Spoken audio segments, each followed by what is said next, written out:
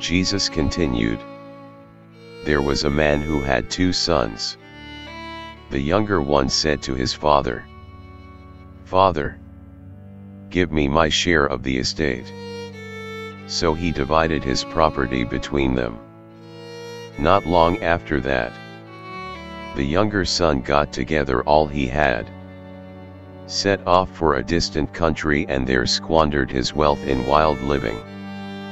After he had spent everything, there was a severe famine in that whole country, and he began to be in need.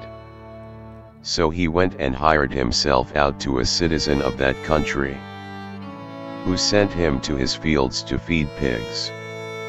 He longed to fill his stomach with the pods that the pigs were eating, but no one gave him anything. When he came to his senses, he said, 'How many of my father's hired servants have food to spare? And here I am starving to death. I will set out and go back to my father and say to him, Father, I have sinned against heaven and against you. I am no longer worthy to be called your son. Make me like one of your hired servants.' So he got up and went to his father. But while he was still a long way off, his father saw him and was filled with compassion for him. He ran to his son, threw his arms around him and kissed him. The son said to him, 'Father, I have sinned against heaven and against you. I am no longer worthy to be called your son.' But the father said to his servants, 'Quick! Bring the best robe and put it on him.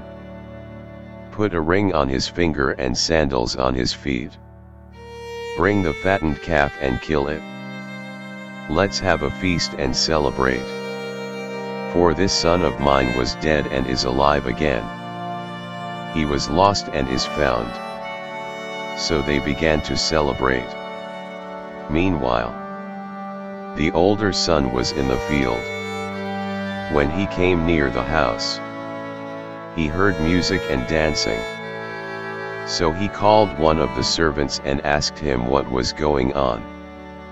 'Your brother has come,' he replied, 'and your father has killed the fattened calf because he has him back safe and sound.'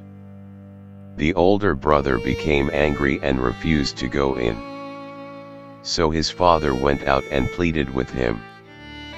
But he answered his father, 'Look, all these years I've been slaving for you and never disobeyed your orders. Yet you never gave me even a young goat so I could celebrate with my friends.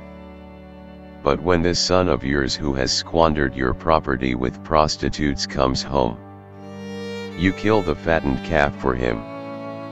My son," the father said, "you are always with me, and everything I have is yours.